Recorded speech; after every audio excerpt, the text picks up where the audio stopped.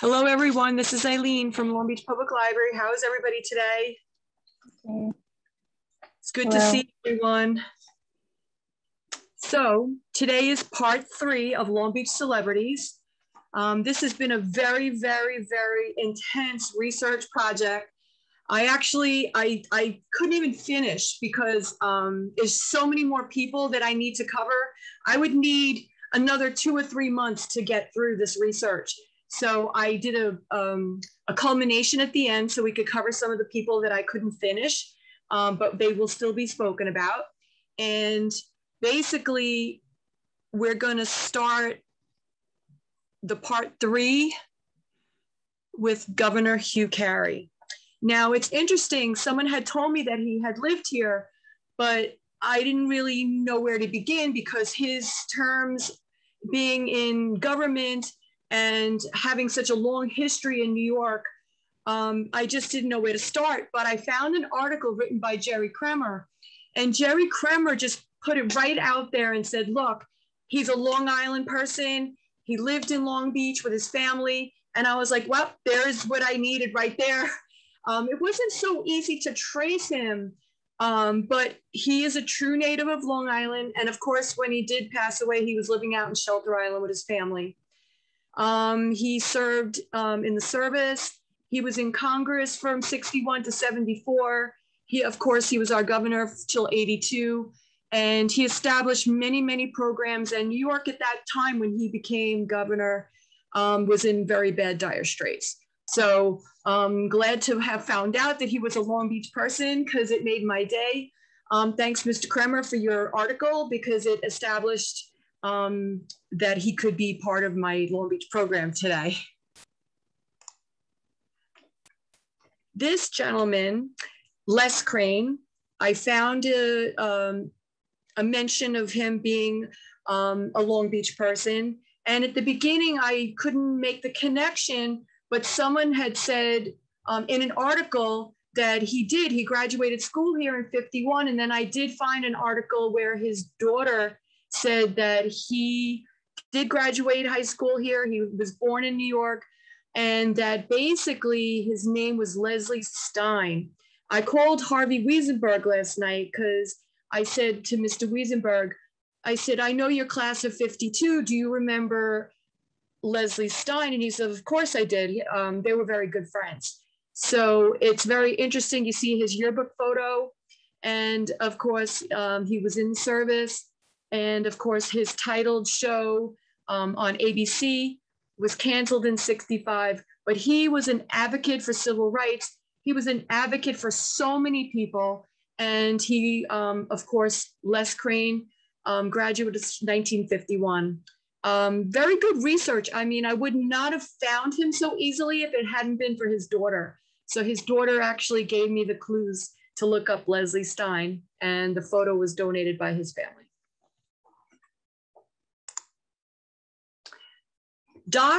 The doctor, Julius Irving, he, of course, lived in the Lido townhouse. He was an NBA all-star basketball player. He played for the Nets, and he had such a championship background in basketball. Of course, he's not a born person from Long Beach, but he did live here for a short while. And I think he did go to Roosevelt High School, so he wasn't far, far away from here. So the doctor. Burl Ives, who would ever have thought that Burl Ives lived in Long Beach? The reason I found Mr. Ives is because he was married to a scriptwriter, and her name kind of piqued my interest because Helen Peck Ehrlich, Arthur Ehrlich, was the first board chairman of the Long Beach Public Library. And in 1925, before the library was established in 28, he was one of the people that, along with Max Peck, started the library as a public library in Long Beach. There was no library here. The library didn't come out until almost 10 years after the school district was established in 1914. So I did a little digging, and sure enough, Mr. Burl Ives was married to Arthur Ehrlich, who was on the board of trustees for the Long Beach Library. He was married to his daughter. And of course, I know him and well known for Rudolph the Red-Nosed Reindeer. And he was on Billboard charts, and he had a very successful career as a recording artist and guitarist. So I thought that was a very interesting. Their family lived on Belmont Avenue. Richard Hanley, I can see if I could say this right, Jekyll. He was an actor in film and television in 34. So he was actually born here in Long Beach Hospital, but he didn't stay here. His family moved out to LA, and of course he became a very, very successful actor. Dr. J, Derek Jeter, a New York Yankees shortstop. They say he lived here. I'm not sure where he lived, but you can't argue with the public. The public says Derek Jeter, he lived in Long Beach. So let's see. I couldn't find a documentation anywhere, but we're going to go with the public. He lived at 10 West Broadway. So Joe knows 10 West Broadway. It was a rental. Okay. He was supposed to buy, but he did change his mind. And Joan Jett, of course, one of my contemporaries, because I went to high school when she was very, very, very popular. She's been seen in Long Beach. She lives up on Shore Road. She's been a great presence in Long Beach. She's still around, and I really, really, really loved her. Her music, I grew up with her music. So this is my era. So Joan Jett, Long Beach, New York. 420 Shore Road, she lives. Don't give away the secrets, Joe. That's okay. That's what the library's all about, secrets. Pete Johnson. Pete Johnson is a very, very interesting young man at that time. He was picked up football for the Cincinnati Bengals. He was former NFL running back. He moved to Long Beach in 71. So basically, he graduated in 72. He had been living down south with his family. I think his grandmother had passed away, came back up, lived in New York, only spent a year in high school here, and got picked up for the NFL. So he did really, really well. He was a great, great, great NFL player. And of course, only here for a very short time, but he did very good for himself. This gentleman, I'm not even going to attempt to say his name because he's got a very long Hawaiian name, but everybody knew him as the Duke. And of course, he was born in the Kingdom of Hawaii near Waikiki, and everybody knows him as the father of surfing. Now, the reason why I came about the Duke is because a gentleman way back, I'd say in maybe mid like 214 or 215, contacted the library looking for information about him, that did he surf in Long Beach? And with all the extensive research I had done, I could not find him surfing in Long Beach. But I did find that he was here. He was an Olympic gold swimmer, and he came to swim here in our pool. He actually swam with Harold Kruger. He actually swam with many, many people at the Olympia pool. And basically he came here for a couple of years at different times. So he was here and he swam here, but he never surfed here. But he was the father of surfing.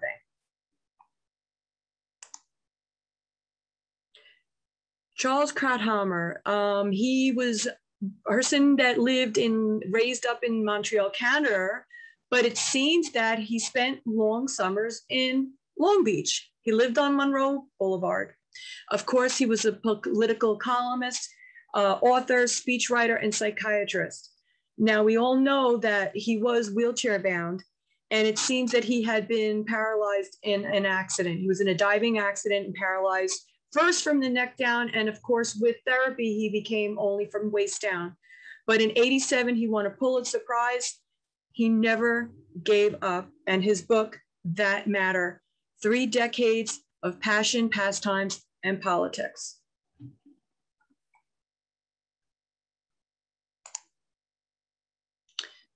Harold Stubby Kruger, we just spoke about him with the Duke. He was a champion Olympic swimmer. He also swam at the Olympic pool, but unlike the Duke, he actually lived here for a little bit more time, not just coming back and forth to do shows and to be on an exhibition, but he actually was on the Long Beach Patrol. If you could read the back of his board, it says Stubby Kruger and it says Olympia, Long Beach, which is the pool he swam at. On his shirt says Long Beach Patrol. So he was actually on the lifeguards for the city, you know, for Long Beach back in the 20s. So that just not made him a visitor swimming in our pools, but also that he was working here as a lifeguard back in the 20s. So I thought that was very interesting. John Lennon grew up in Long Beach. He loved the Yankees. He went to Chaminade High School. He was a left-handed pitcher from the Washington Nationals for 6 seasons. He signed a contract for Philadelphia, went to the Mets, and then, of course, now he is a coach for the Buffalo Bisons. This young man, he passed away in 2017. He was a rapper, singer, songwriter. He did modeling. He was a creator of a new music genre called EMO rap. His name is Little Peep, of course, but that's his stage name. He wrote a lot of music, and his music dealt with a lot with depression and anxiety and drug abuse and suicide. It's amazing that how he put so much into his music and the tragedy of his loss that he died. And it was his depression. Unfortunate. Allard K. Lowenstein. He graduated law at Yale. He taught at Stanford, North Carolina. He was a US representative. He fought for human rights.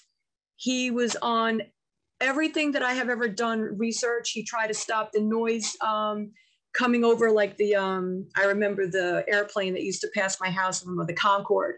I mean, he had so much things and projects that he tried to work on when he was in office. We actually hold some of his papers at the Lowenstein collection, and the main library at one point, I don't remember exactly what year, the main library's branch name was after Allard K. Lowenstein. Right. And the Citizen documentary, we do have a copy at the library in our local history, but you can actually watch the whole thing. It's on YouTube. So you can actually, you can just probably listen to it if you want to listen to the whole thing. It's on YouTube.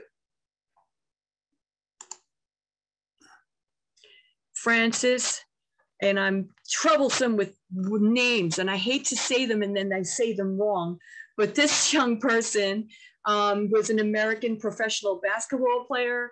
He was the original, and I say original, before the Knicks even existed. He was the New York Knicks second half 1946 premier in professional men's basketball league. So he was the first person to play in the Knicks. He lived here. He played in New York high schools. He was point guard, and he became athletic director of Oceanside School District. Charles McAvoy. The McAvoy family, everybody knows in Long Beach, is the plumbing business. They started here back in 1926. This young man was signed a 3-year contract with the Boston Bruins. He is now one of the top league defensemen for National Hockey League. So as a young boy, he was an amazing, amazing skater and loved to play hockey, and there he is. Very successful. Sean Manahan, Long Beach High School graduate, 99, professional lightweight heavy class boxer, New York Golden Gloves amateur at Madison Square Garden in 2009. He had a professional record of 29 wins, 17 by knockouts, 3 losses. He retired, of course, from boxing, but he's still a Long Beach person. This gentleman was very interesting. His name is George Morehouse. He was born in England, and I had a question about him because he was actually an assistant postmaster for Long Beach, and he was in an accident and he passed away while he was being a postmaster. When I looked him up, he was an actual professional football, and they don't call football is soccer. In the Caribbean, it's soccer, and in overseas, it's soccer. But he was a professional soccer player. And I went on to the census. And when he emigrated to the United States, his work was that he was a professional soccer player. And I thought that was interesting. And then he came to Long Beach, of course, and he worked for our postal service. And New York, he was in the New York Guard also in 1942. You never know what you're going to find out about a person when you look them up.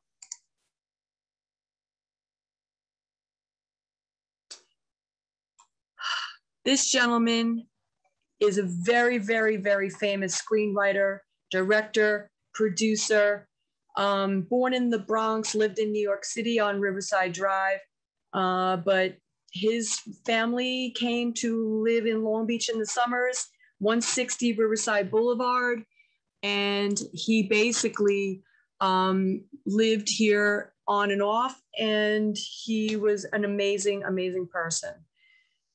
Best director for All the President's Men, adapted screenplay Sophie's Choice in 82. This band, when I was young, I loved to go see them. They were called Primo. And in the band of Primo, of course, is Bernard Soto. He was class of 72. He played percussion. He has since passed away. What a young man, very talented. We had Jerry Ekins on keyboard. And of course, Dean Brown on guitar, who always plays at the Jazz Fests and passed at the library. And Shyla Deal, who's a world-renowned bassist. They played, I remember as a kid, at Carol's Place in Island Park. They always played at the beach. Great band, and so sorry that Bernard had passed away. He was such a good percussionist. And I do get to the library to see Dean Brown when they perform at the library. Don Rickles. Who would ever think that Don Rickles lived in Long Beach? Well, this stand-up comedian and actor, nightclub performer, lived in Long Beach with his mom in the 50s. And he basically quoted him in the newspaper, in Newsday. He said, "We had an apartment. I worked in a lot of places in Long Beach in those days, and many of them were country clubs. And I used to work on the beaches doing comedy." Right. So that was in the Newsday in 2010. So he gave a shout out to Long Beach. And of course, this photograph is when he did Mr. Warmth on the Don Rickles HBO program. Very funny guy. Phil Alden Robinson. He was born in New York in 1950. He was a film director and screenwriter. Of course, one of his best known films is Field of Dreams. His accomplishments, too much to fit onto this page. Of course, Band of Brothers, his miniseries.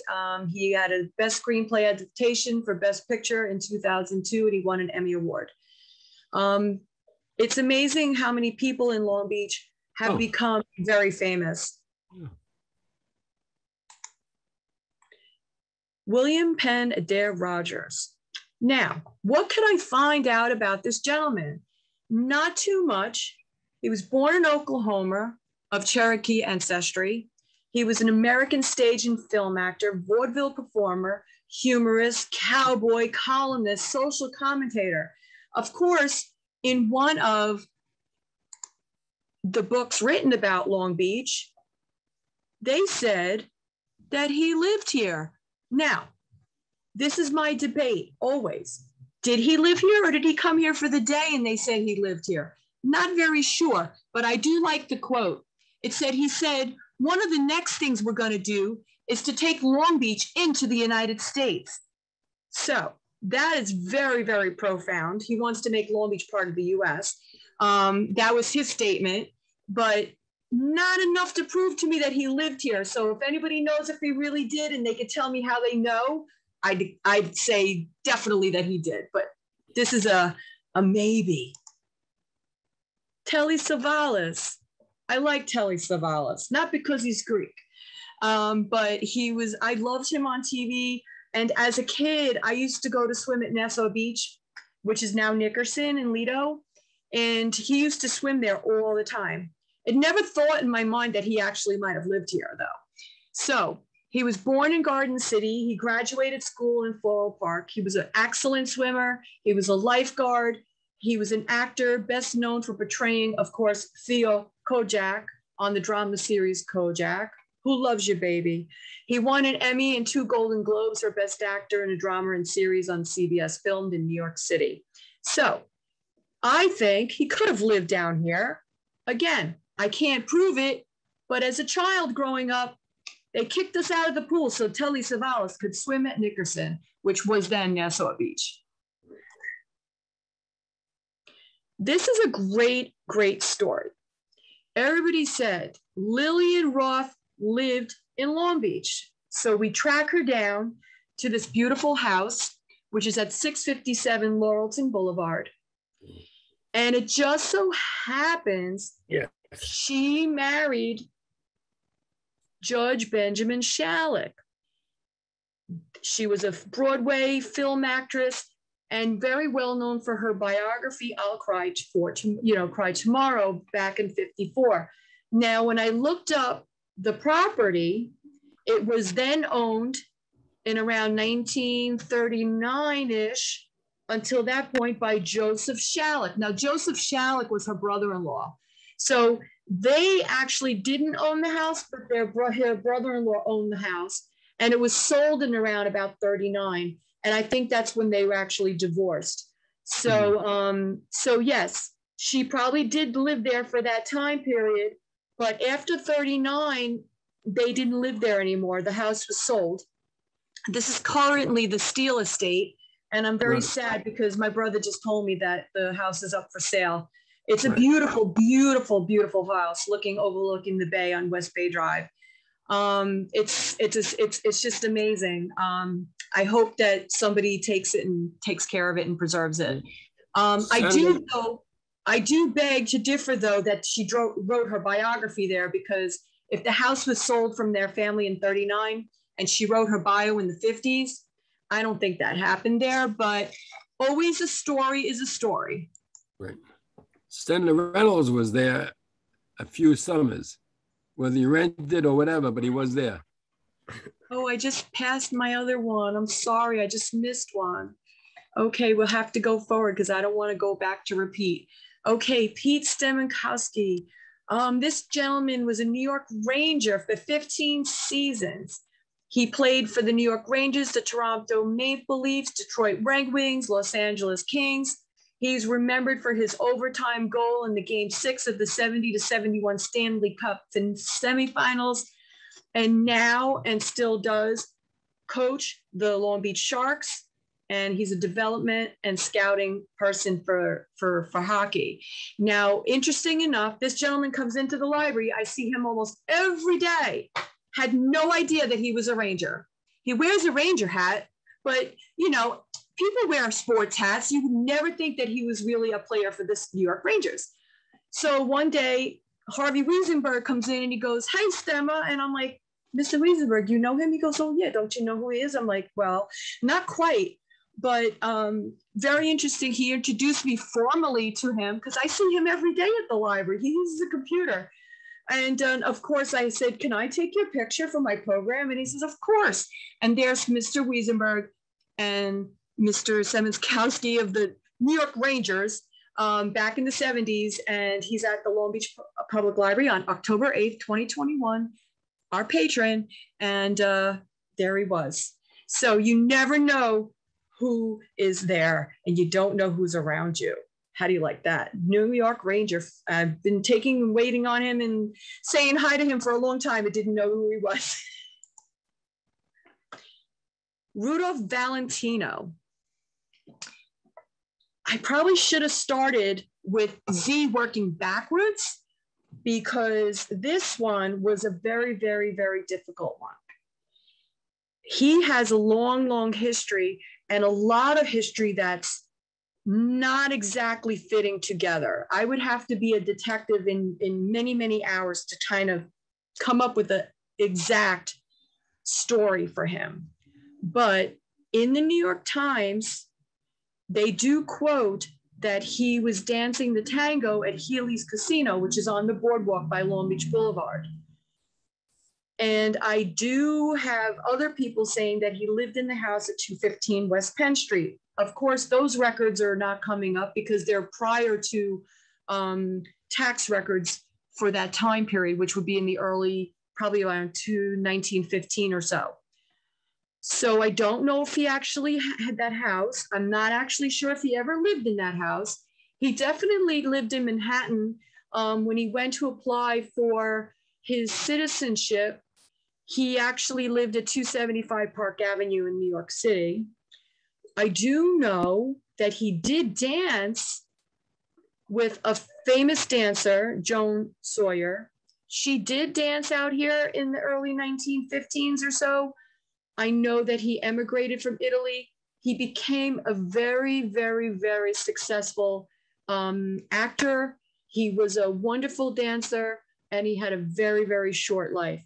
But again, I can't come up with an exact with him because his time frame, where it's early 1915 to 1917, is a little bit fuzzy. And there's a lot of contradiction. And he had a lot of stuff going on also as well at that time. So I'll just give him one up for that he could have been dancing, because I saw one citation that he didn't dance at Healy's, but he danced at the Castle Theater. Yes. So that might be the segue, that he danced at the castles in around 215 or so. I could see that. But again, documentation is a little bit fuzzy. But I'd love to have Rudy Valentino as a Long Beachite. This is so cool. I was in that house when I was in the city, and Italians owned it, and they said somebody famous lived here at one time. So I'm just throwing that in.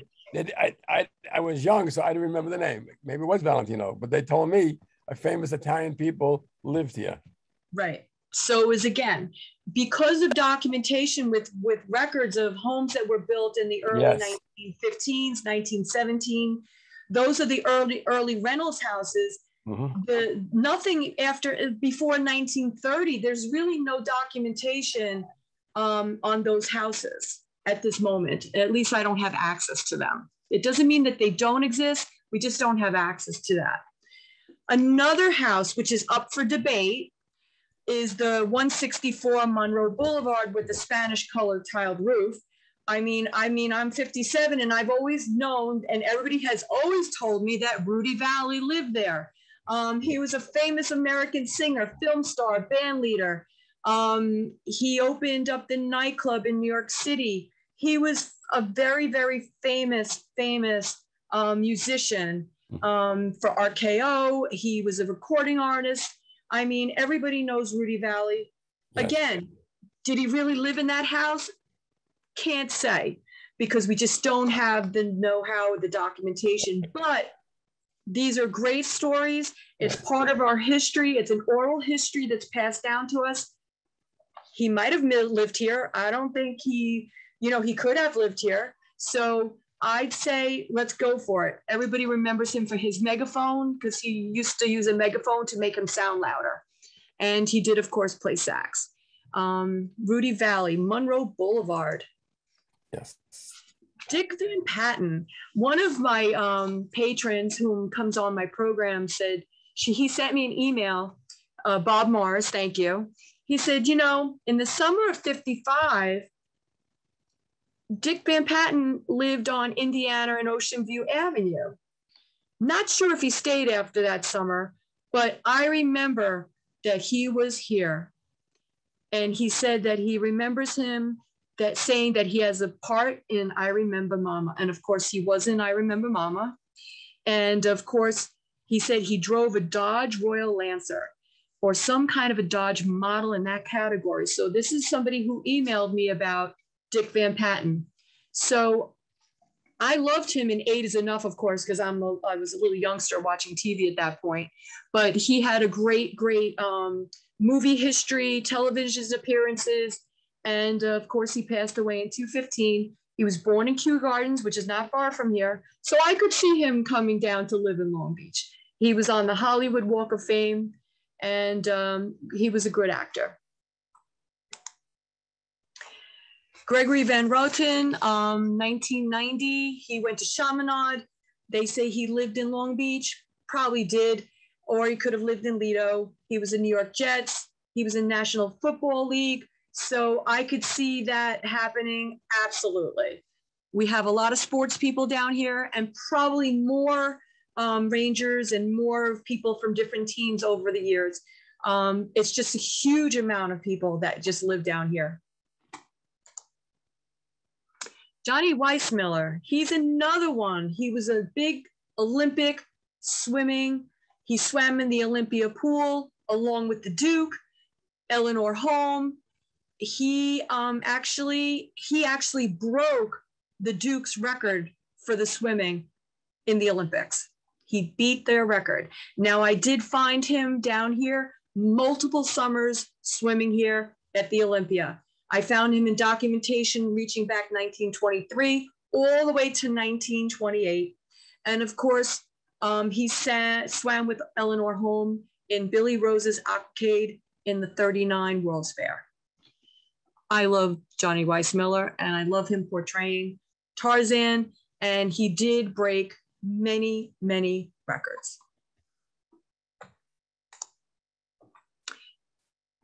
John Wilder, he has a building down in West Beach Street. His home was at 236 West Olive Street. He was U.S. House of Representatives, and I documented him with no problem. He's on the state census in 25. He's on the federal census with his family from 1930 and 1940, and he was in the service from 42 to 45. Yep. Documentation. I know this gentleman lived here. It's on multiple records on the census. It's got multiple records for him being in the military, and his family lived here. And everything is very, very easy to say, I know this gentleman lived here. Yes. The other people, it's a little bit more hard because they're not anywhere documented except for people saying that they lived here or witness that they saw them live here. So I love it when I can find a document like his registration card here. It says where he lived. It gives his address, his family, everything is on here. It's great. Yes. And the building. Yep. Now, this young lady, she was just on the front cover of the Herald. She's been living in Point Lookout with her family. And, you know, my program is not just about superstar people from Hollywood, but this young woman has many, and I say many, you could see her records are amazing, from 2003 all the way till this past year in Tokyo, Japan, winning gold and silver and bronze medals in the Paralympics. Now, the first Paralympics that I was aware of, and I was actually there that year, is in 2004 because I was in Greece. She was born and raised in Arizona. She played soccer, she played basketball, she played volleyball. She was an amazing, amazing athlete. At age 11, she got diagnosed with cancer in her left tibia. And of course, her surgery had made her leg, they took parts and remnants of her femur, and whatever they did with her surgery, she has a very unusual way that they put her leg back together. And she's wearing a prosthetic that she did not give up. She kept going. She learned to play, and she became not only the best, but the best of the best in athletics, playing volleyball seated and doing her life, living with her family and raising her children. I think she has 3 children, and they're still current residents at Long Beach. In Point Lookout. And as I said, she was on the front cover of the Herald. So I had to add her into my program for today because that's amazing. You don't let anything get you down. And this person is pure example of that. Now, this is for the barrier island of Long Beach, could cover Lido, Beach Point, Lookout. These are people that I'm going to put on my list that they lived here at some point in time. And we start with John B. Cullen, CEO of King Cullen Supermarkets, Point Lookout resident, Jack Dempsey, professional boxer, Amy Fisher at some point after her turmoil lived in Long Beach. You have Emile Francis, coach for the New York Rangers. He lived here. Larry Garrison, film and television producer. Ron Gilbert, Hall of Famer for the New York Rangers.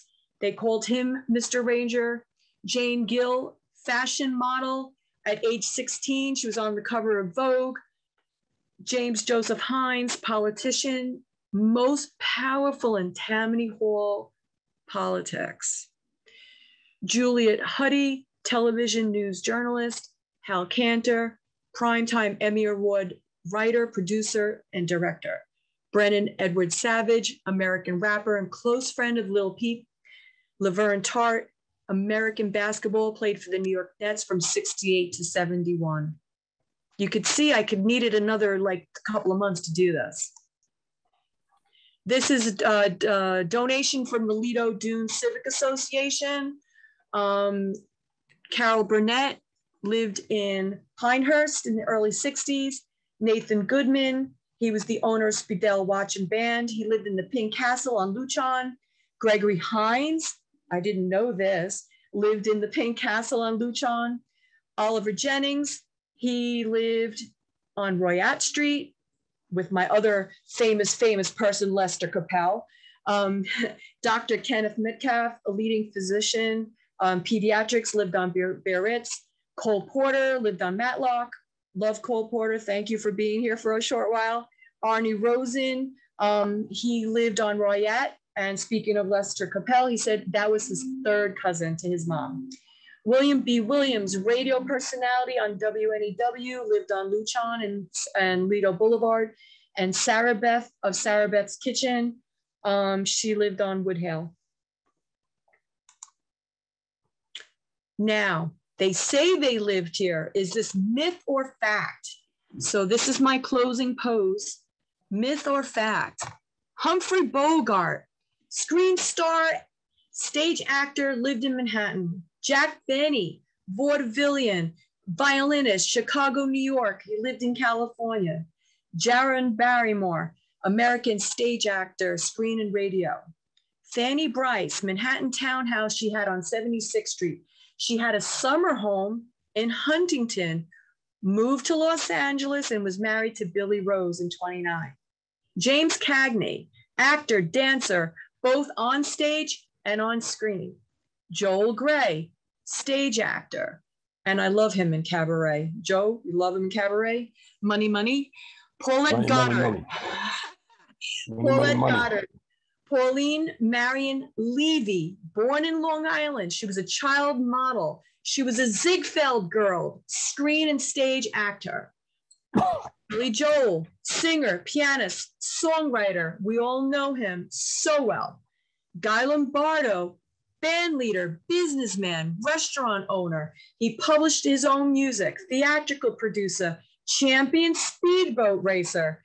I seen pictures of him racing his boat up and down Reynolds Channel. Did he live here? Richard Masur, American character actor. Joan Namath, American Football League, National League, New York Jets, 65 to 76. Robert Redford, director, activist, two-time Academy Award winner. Edward G. Robinson, Emmanuel Goldenberg, American actor of stage and screen. Paul Sorvino, American actor, opera singer, businessman, writer, and sculptor. Think about it. Did these people really live here? Or did they just come for a short while and left? Now, I do know Guy Lombardo did live in Freeport. So I know he's in the Freeport local history. And I do know that he did ride his boat down Reynolds Channel. I am not sure about anybody else if they actually lived here or not. So that's why do we say, did they live here? Myth or fact? This is my tidbit. Billy Rose was married to Eleanor Holm from 39 to 54. She also swam with Weissmiller and Stubby Kruger at the Olympia pool in the 20s.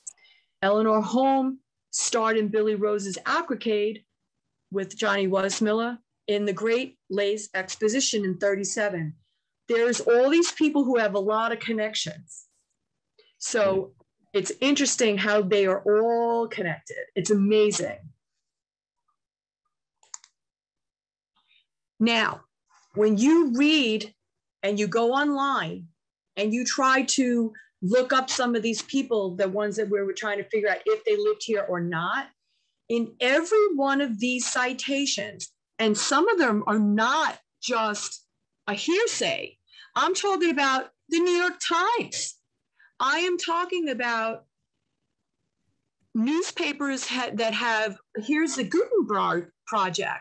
This is saying in almost every single one of these that Clara Bow lived here and James Cagney lived here and John Barrymore lived here. I mean, if you read every single one of them, it's exactly copied word for word who lived here. And every single one of these articles, they've been published saying that these people lived here. I could not prove one way or the other that they did. So it's a very interesting thing that over time, it just becomes part of the folklore of our community. It becomes the folklore. And I don't think they put any more research into it than going to one article that's already documented and saying the same exact thing. They print it and no one ever debates it because it's happened so long ago.